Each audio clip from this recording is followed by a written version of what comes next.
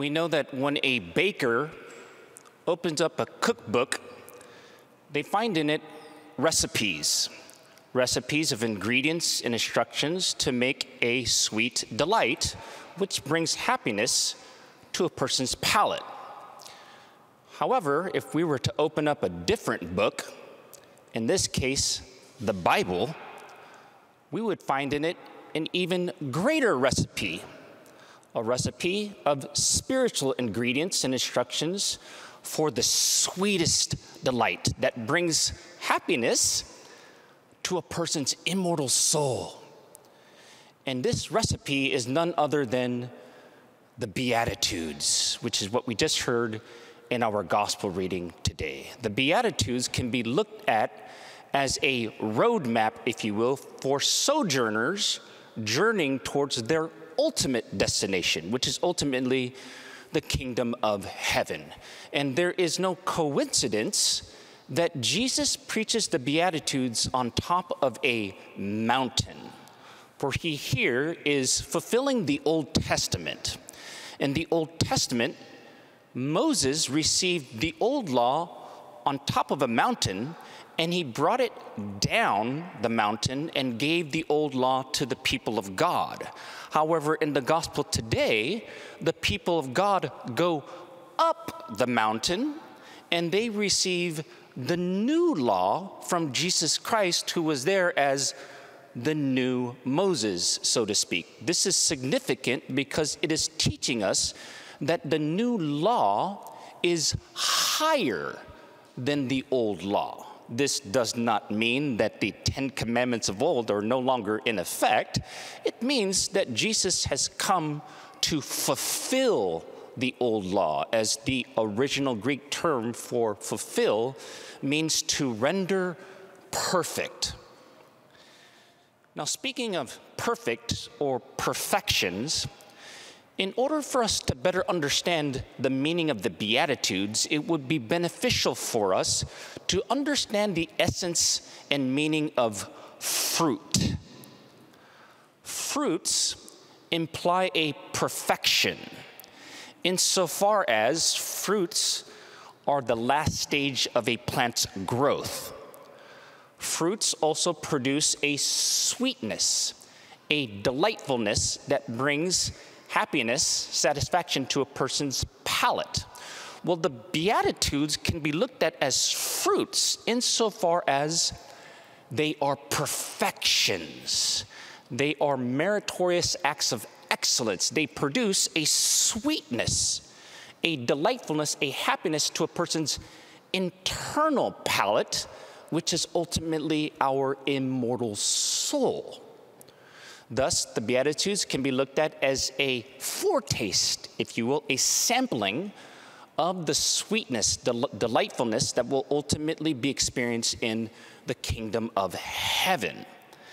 This is why the Catechism of the Catholic Church in paragraph 1717, when speaking about the Beatitudes, it says that they proclaim the blessings and rewards already secured, however dimly, for Christ's disciples, referring to us who are still sojourning here on earth.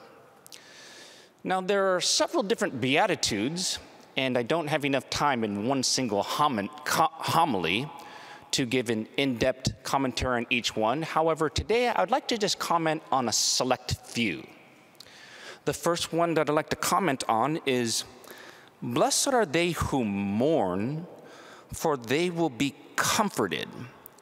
Many of the early church fathers had a common primary interpretation of what this mourning refers to, and they said that this mourning refers to mourning for sins. Saint Jerome once said, "For the mourning here meant is not for the dead by common course of nature, but for the dead in sins and vices." Saint Ambrose once said, "It is suitable that the third blessing," and he's referring to St. Luke's version of the Beatitudes here, "should be of those that mourn for sin, for it is the Trinity that forgives sins."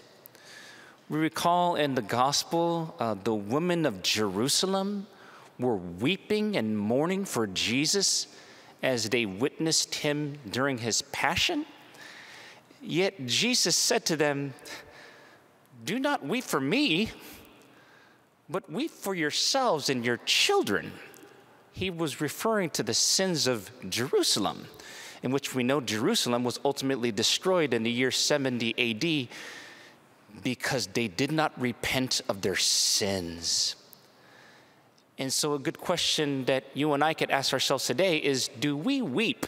Do we mourn for our sins? Maybe not necessarily external tears, but do we spiritually weep for our sins? And one of the most powerful ways, that is one of the most powerful places to weep and mourn for our sins, is in the great sacrament of confession. There we meet the merciful God, and our mournful tears are turned into tears of joy. When we are there, we are in the shoes, so to speak, of the sinful woman in the gospel who washed Jesus' feet with her sorrowful, mournful tears and wiped them with her hair. Yet through her humility, Jesus said to her, "Go in peace, for your faith has saved you." Another beatitude is, "Blessed are they who hunger and thirst for righteousness, for they will be satisfied." Notice, Jesus did not say, "Blessed are those who desire righteousness." There is a distinction to be made between desiring something versus hungering and thirsting for something, which is typically associated with food and drink.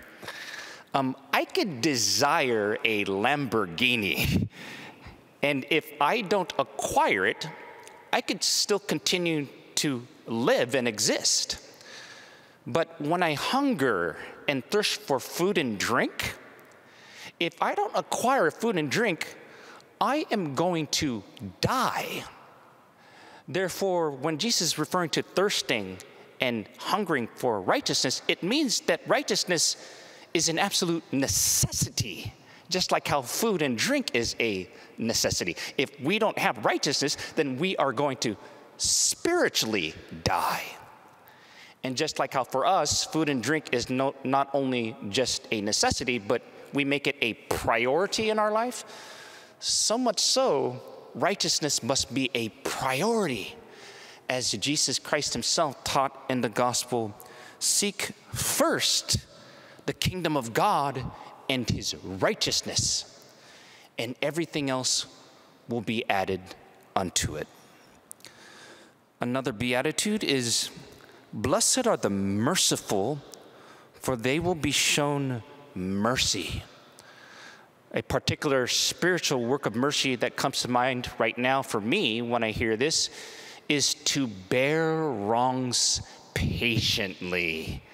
A practical thing that we can consider is for us to even look for excuses for other people's faults and shortcomings. Perhaps think of a person's history. Maybe they experienced a drama or trauma or suffering in their past or in their upbringing that may be a cause and a foundation for a person's particular actions and behavior. We recall our Lord himself set the prime example for us in this regard. As he was on the cross, he looked for excuses for his persecutors. He said, "Father, forgive them, for they do not know what they do." And of course, when we pray the Lord's Prayer, the Our Father, we pray, "Forgive us our trespasses as we forgive those who trespass against us." We pray this prayer often. Let it not be lip service to the Lord, but let us pray it like we mean it.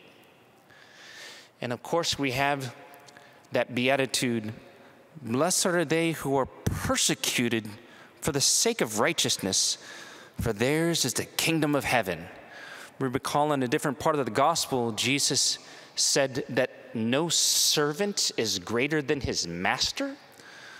Well, if Jesus Christ, who was the master, if he was persecuted, then it means that we, the servants, if we are truly, authentically, genuinely following in the footsteps of our master, our Lord Jesus Christ, to the T, in which we're called to do, this means that we too will also experience persecution.